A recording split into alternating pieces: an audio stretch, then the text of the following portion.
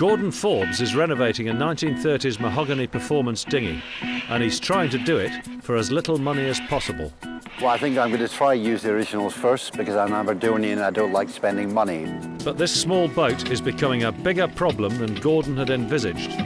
Tom had said, you're really underestimating how long it's going to take you, and that is for sure. I reckon it's going to be at least twice as long as I thought. And what was intended as a summer recreation is slowly becoming a full-time job.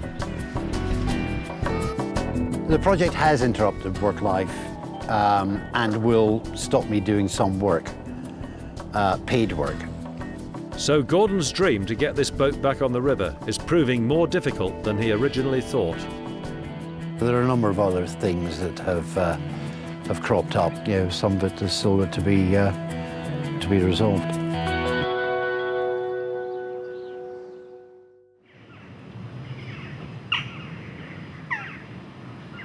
Gordon's first job is to secure the boat onto dry land away from the water's edge.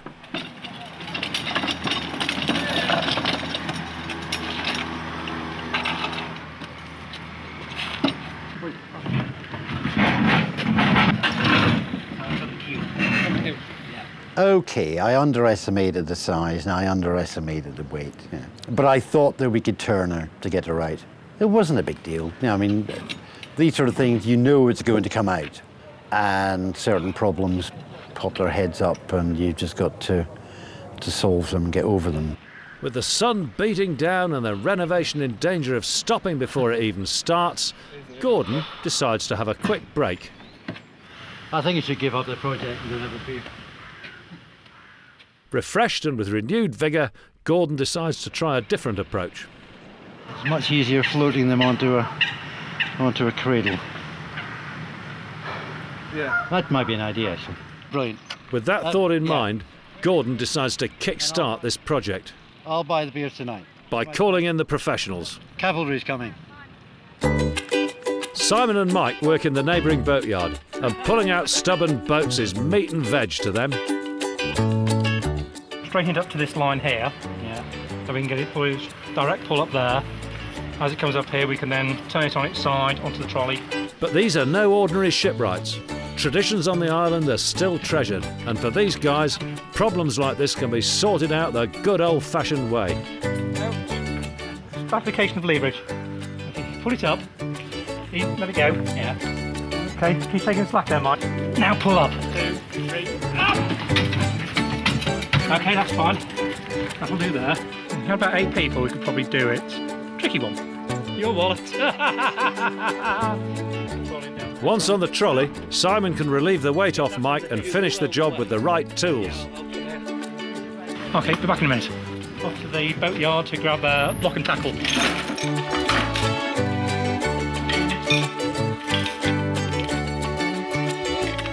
That'll do the job, hopefully. Just make it a bit easier to work with.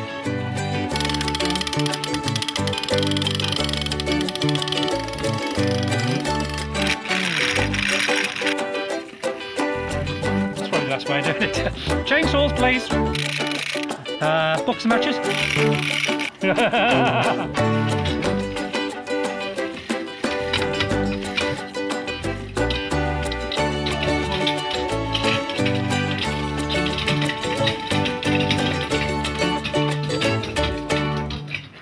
Well, you own a boat. And what's a boat?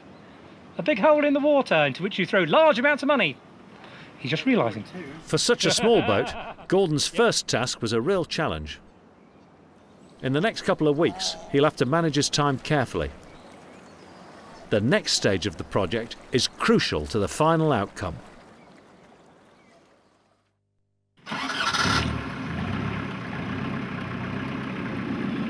Another beautiful day beckons Gordon to the river, and he's keen for a quick cruise before continuing work on the Sharpie.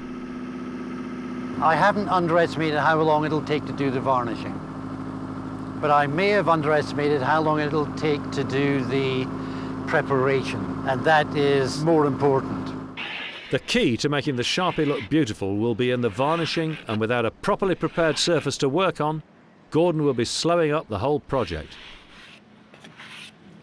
Okay, what I'm doing now is taking off the top coat of varnish, and looking at the various states of each bit of wood. This includes scraping off the bitumen from the bottom of the boat that was used to keep it watertight. It's funny, you can smell this stuff, and it's like laying down new asphalt on a road. And the whole boat will need to be sanded down in preparation for the varnish. It's getting there. A lot of problem with the pattern left within the wood from the cracked varnish, and that's taking a lot of time because I don't want to go too far into the wood and the sanding. In fact, for the next couple of weeks, all Gordon will be doing is scraping and sanding.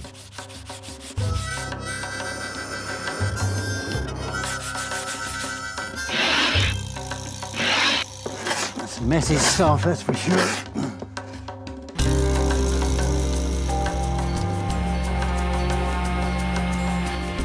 Fed up with doing everything by hand, Gordon has finally given in to modernity and purchased an orbital sander.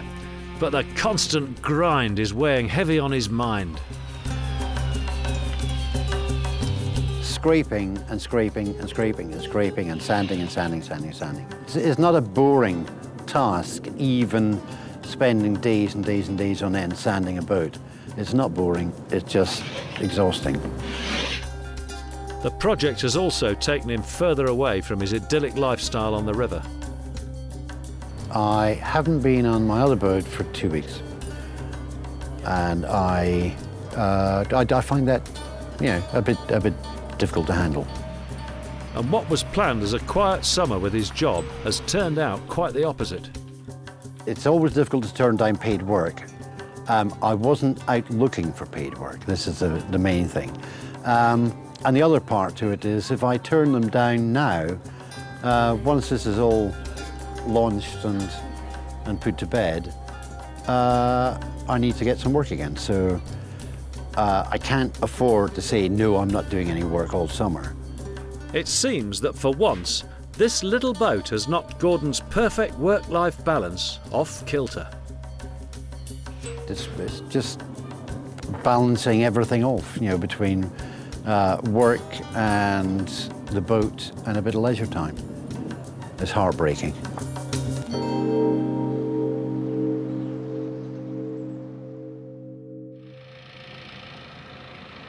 Gordon's hard work has paid off, and with a permanent roof over her head for the foreseeable future, the Sharpie has taken on a spectacular transformation.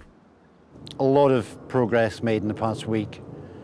The boat is starting to look really nice at wood level, you know, looking right at the grain. You know, if you remember the state of the boat originally, it was all this horrible cracked varnish on it. And seeing the wood come back up as good as new, I find it very rewarding, and I'm now looking forward to very much the next few days to getting the first coat of varnish on, and that'll give me an idea of what it's going to look like at the end of the day.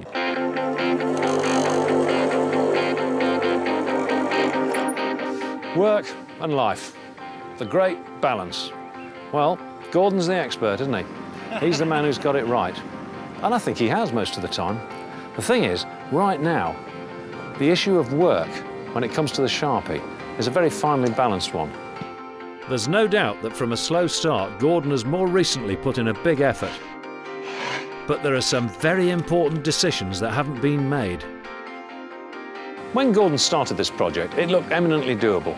And yet, time's going on. It's closing in on Gordon. I don't know if he's going to get there. He's still cleaning up for the varnish.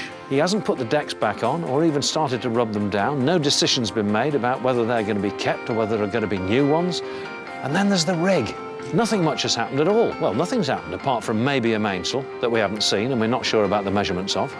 I need to know before I leave here that you understand what you've got to do to make this rig work. And at the moment, I'm unconvinced about that.